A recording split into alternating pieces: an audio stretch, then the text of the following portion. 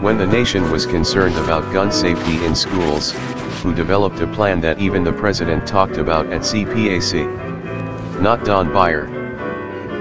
Who continued to raise the issue of a persistent achievement gap in education, spending over $20,000 of his own money?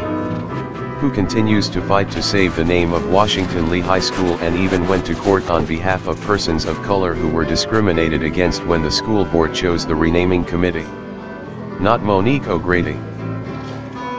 Who went to court, not just to exercise his faith convictions regarding the issue of abortion, but also continues to fight against a progressive court to prevent it from repealing a civil rights law that has advanced the civil rights cause since 1866. Not Donald Beyer, and not even the NAACP.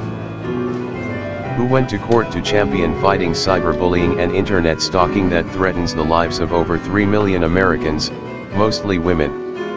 Would you believe that the Arlington Public School Board committed multiple felonies just to quash that complaint, and they educate your children? Would you believe that Senator Tim Kaine, the man for others, retained the best political law firm in the nation to dismiss that complaint?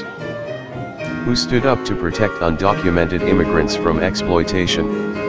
And who stood up for Congressman Elijah Cummings when he was too scared to stand up for himself, when a progressive federal court decided to nullify a law that he had just managed to pass in a Republican Congress?